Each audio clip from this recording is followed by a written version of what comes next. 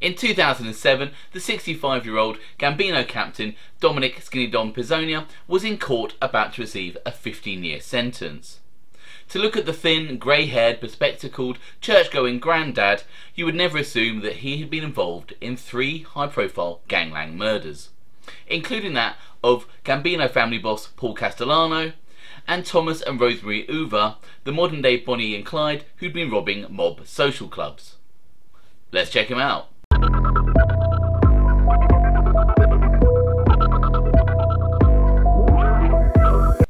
Welcome to OC Shorts, bringing you detailed historical snapshots of the American Mafia and other organised crime. Feel free to subscribe if you like that sort of thing. Today we're going to take a quick look at former John Gotti crew member and Gambino captain Dominick Skinny Dom Pizzonia. Born in Ozone Park, Queens, Dominick Pizzonia was a member of Gambino captain John Gotti's crew operating out the Bergin Hunt and Fish Club. He had no further than a 5th grade education and is known to be illiterate. So much so that in 2005 a private detective was hired to read him court papers. Whilst in Gotti's crew, Skinny Dom gained himself a reputation as one of the best chefs in mob social club circles.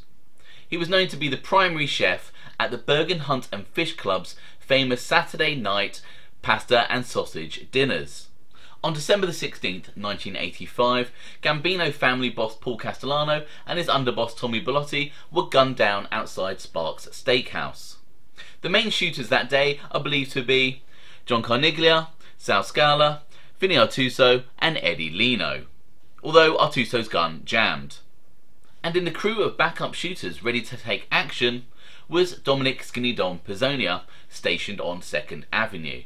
In Sammy the Bull Gravano's initial testimony, he left out Skinny Dom as part of the hit squad, apparently confusing him with Iggy Elonia. But further information has since come forward confirming Pizzonia's presence at the legendary mob hit. John Gotti would call on Skinny Dom again 3 years later to deliver mob justice to a man who had beaten the wife of Gambino captain Fat Andy Ruggiano. Anthony Fat Andy Ruggiano was a well-liked mobster whose career dated back to the days of Albert Anastasia. According to his son, he was sponsored into the family by Charlie Wagons Fatico, the same man who would go on to be John Gotti's early mentor. Fat Andy worked his way up to the position of captain and in later years operated largely in Florida. In 1988, Ruggiano was serving time for racketeering. His son-in-law, low-level criminal Francesco Boccia, and his wife, Fat Andy's daughter, were living with Ruggiano's wife. Boccia was allegedly a blood relative of Ferdinand the Shadow Boccia, a mobster famously murdered on the orders of Vito Genovese in 1934. It was this killing that led to Genovese fleeing to Italy in 1937 after authorities started closing in. Anyway, while staying with his mother-in-law, Fat Andy's wife, Boccia verbally and physically abused her, allegedly because she refused to contribute towards the baptism of his daughter. Some reports say that he threw Ruggiano's wife down a flight of stairs, whilst others say that he punched her, and some say it was a shoving match. Either way, Frank Boccia's days were numbered. And despite the fact that family boss John Gotti was rumoured to be not the biggest fan of Fat Andy, he sanctioned a hit on his son-in-law.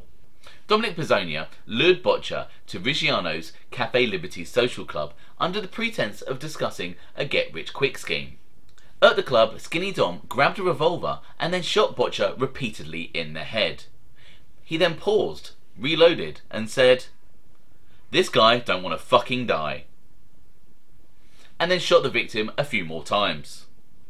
This is all according to Fat Andy's son, Anthony Ruggiano Jr., who would turn informer sometime later. Ruggiano Jr. testified that those involved in the killing, apart from Skinny Dom, were himself, Alfred Di Corniglio, and Anthony Tony Lee Guerrieri. Frank Boccia's body was then taken out onto a boat. It was gutted from the stomach to the lungs to ensure that it would sink, and then thrown into the Atlantic Ocean. Unsurprisingly, his body has never been recovered.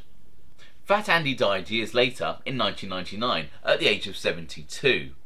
Pizzonia was attending Ruggiano's wake when allegedly Boccia's wife, Fat Andy's daughter, came up to him and accused him of killing her husband. Skinny Dom apparently responded, "Shut up or it might happen to you." Later that year, Skinny Dom Pizzonia was rewarded for the botcher killing by being inducted into the Gambino crime family. On Christmas Eve 1988, Pizzonia, along with Bobby Borriello, Mikey Scars DiLeonardo and John A. Jr. Gotti all became made men in a ceremony conducted by Sammy Gravano and Pasquale Conte. With Fat Andy locked up for racketeering, Pizzonia essentially took over the running of the Cafe Liberty social club, making it the base of his operations. And it was this social club, along with several other mob hangouts including the Hawaiian Moonlighters and the Veteran Friends social club, that were robbed by Thomas and Rosemarie Hoover in 1992.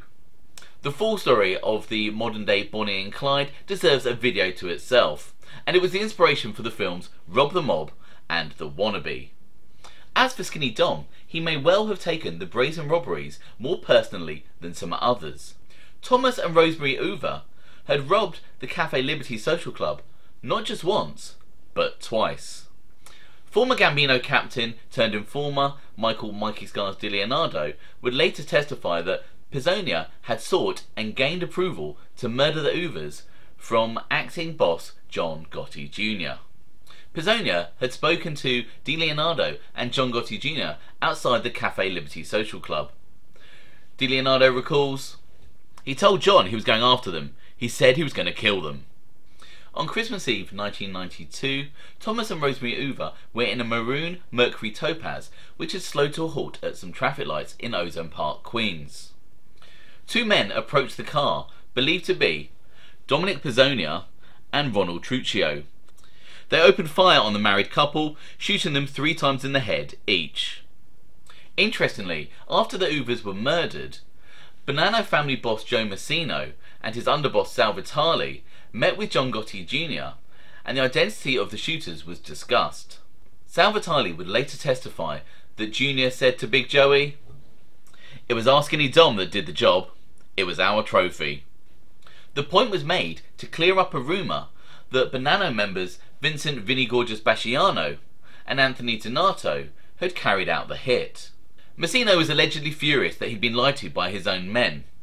It is thought that Donato took credit for the killing and said that Basciano did it with him. He then told this to Banana captain Patrick De Filippo, who then in turn told Joe Massino. It is unclear as to why Massino never called for Donato's head. After Peter Gotti's ascension to the position of boss of the Gambino family in around 1999, Pizzonia was elevated to the position of captain. And that same year, he officially inherited the Cafe Liberty social club after Fat Andy had passed away. In 2005, the federal government went after Dominick Pizzonia for 3 murders, that of Frank Botcher and Thomas and Rosemarie Hoover. They felt confident with their case as they had witnesses such as mob turncoats Mikey Scars DiLeonardo and Andy Ruggiano Jr. to testify against Skinny Dom. Pizzonia's defence painted the accused as a faithful churchgoer with 6 grandchildren who hosted lavish family dinners at the holidays.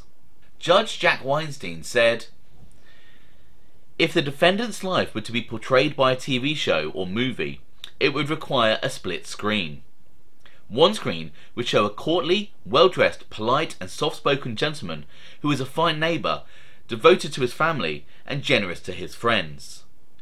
On the other side of the screen would simply be shown a hardened criminal, a lifelong member of a vicious gang of bookies, loan sharks, extortionists and cold-blooded killers." Amazingly, in the Botcher case, the jury said they couldn't convict Skinny Dom of the murder because there was no body. But Pizzonia was handed a 15-year sentence for racketeering and for conspiracy in the killing of the Hoovers, although luckily for Dom, he wasn't convicted of being one of the shooters. His sentence started in 2007 and he was released on November 15th, 2019 at the age of 78. I hope you found that interesting. Thanks for watching.